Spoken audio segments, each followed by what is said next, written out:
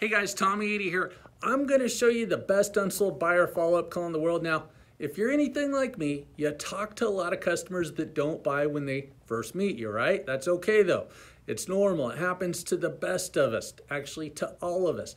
Now, if you're also like myself in another way, you always get their name, their number, and their email address. Now, I always collect this info because unfortunately, I've never been good enough to close every single customer on our first visit. But fortunately, most of those unsold people, well, they're still wanting to buy. And I'm really good at closing a lot of those people that didn't buy later on, like in a few hours, maybe 24 hours, a couple of days, a week. They just had to think about it and do a little bit more research before they bought anything. So now, actually, in a few seconds, I'm going to teach you the first thing that you say if you come into my business and you leave without buying something. Now, before I do that, listen to this. There's a number of steps that you take when you're trying to get an unsold prospect to buy from you. And this is the first step. First, think of this. 2 out of 3 people that left your store without buying, they're still going to buy. That's a real statistic, and that's why you're going to hear me in a minute asking some very simple questions to get unsold buyers back in the dealership. Because when an unsold prospect comes back to see you again, you're 2 or 3 times as likely to make the sale. Now, here's another reason why you need to call these customers back. 9 out of 10 customers are never contacted again by a salesperson. That gives you some incredibly good odds of selling somebody that leaves without buying if you just pick up the phone and call them up. But there's a but. You've got to say the right things. That also means you can't say the wrong things.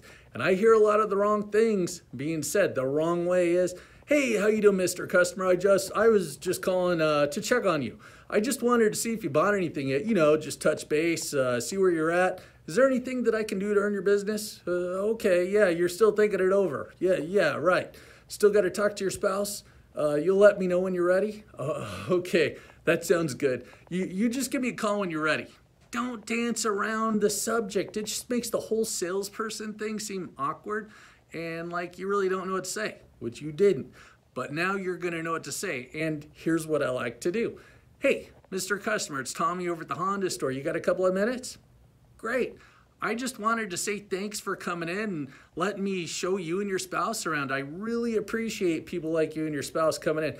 By the way, did you two think of any other questions that you might want answered? No? Okay. One other thing, did you end up getting a vehicle yet?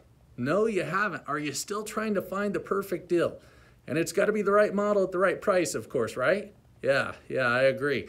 Now let me ask you this. If I had the perfect model at the perfect price that you like, when could you be here to wrap this up? Now or later on today? Tonight. Sounds good. Were you thinking like earlier tonight or later on? Oh, closer to 7. Okay, could you make it 7:15? Perfect. You got a pen handy? Write this down. 7:15. I'm going to text over a reminder too, okay? Now your spouse is coming with you also, right? Is there any reason you two won't be able to make it? Great. I'll see you both at 7:15. Guys, that's the perfect unsold follow-up call. There's more to it, but did it seem too easy? They are pretty easy if you say the right things. Now do me a favor, if you like this, then please click like, share it with your friends, and make sure that you check out one of my free master classes. They're usually on Thursdays over at Tommy80.com. We'll see you soon.